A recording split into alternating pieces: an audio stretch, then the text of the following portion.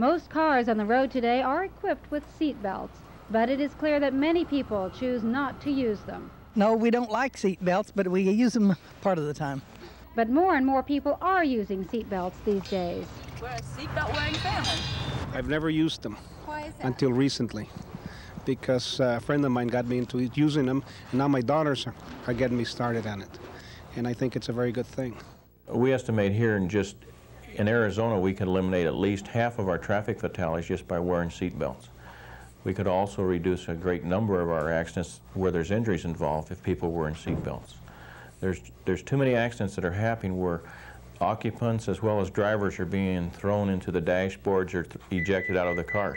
Honestly, I don't use them too often, but what we do use is I've got 2 kids and we have the child restraint seats. And so we always make sure they're buckled up. But as far as myself, to be honest, I don't use them too often. Arizona's child restraint law was changed last year to allow officers to stop cars in which young children are not restrained. She's the first one to get the seatbelt on.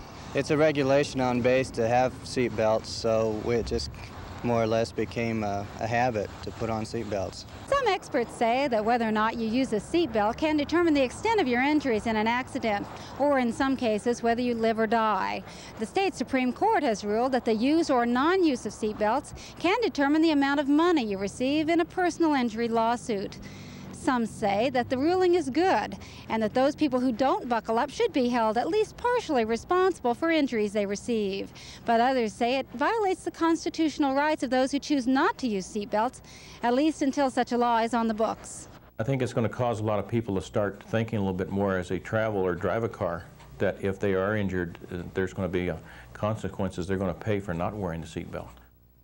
The Arizona legislature is expected to consider a mandatory seatbelt law for the state this year, expanding the current law beyond children to the general population.